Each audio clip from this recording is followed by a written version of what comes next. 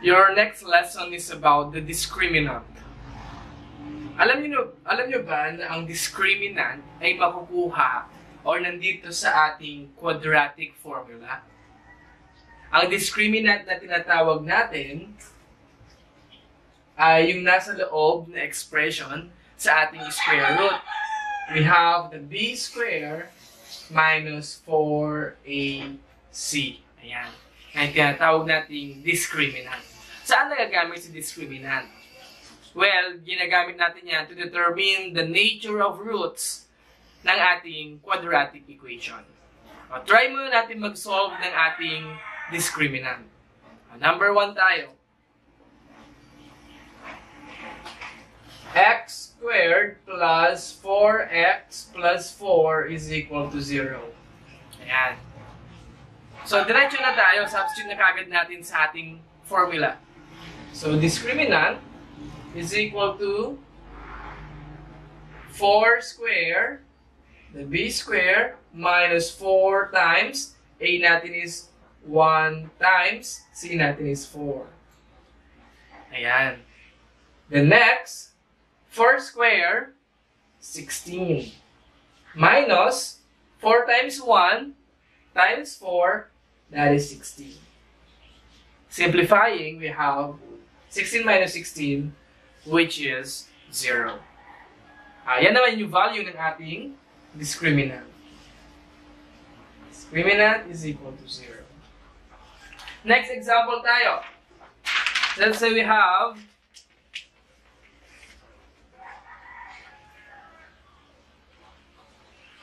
x squared plus 7x plus 10 is equal to 0.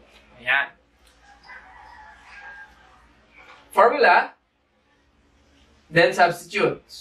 B square, so 7 square, minus 4 times a natin, 1 times c natin, 10.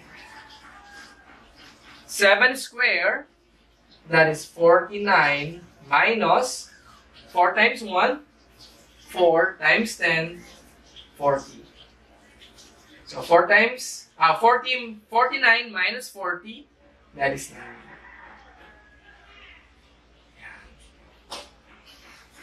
Third example. Let's say we have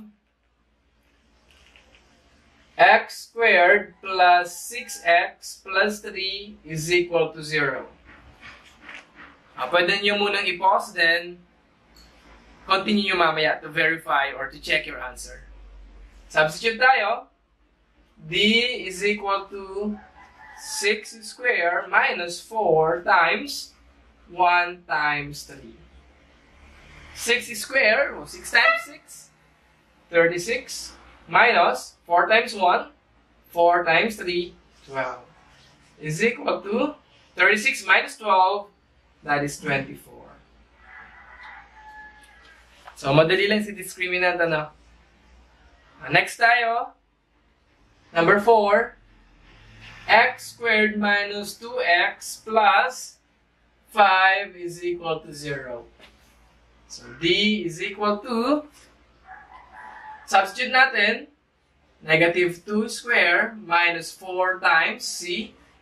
A is 1 times C, 5. Negative 3 square, that is 4 minus 4 times 1 times 5, 20.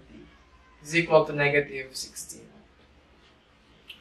So, pansinin natin yung ating mga discriminant. So, meron tayo ditong 0, 9, 24, and negative 16. Diyan ngayon papasok yung ating nature of roots. Sa ating nature of roots, kapag ang discriminant natin, ay sulat natin, nature of roots.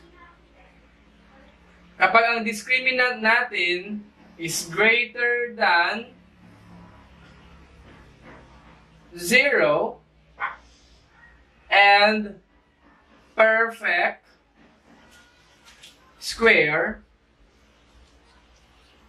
then ang nature niyan ay real, rational, and unequal.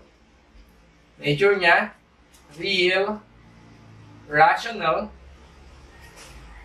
and unequal roots. Yan. Kapag naman ang discriminant natin ay discriminant is greater than 0 but not a perfect square, a perfect square, then ang roots natin ay real, this time irrational,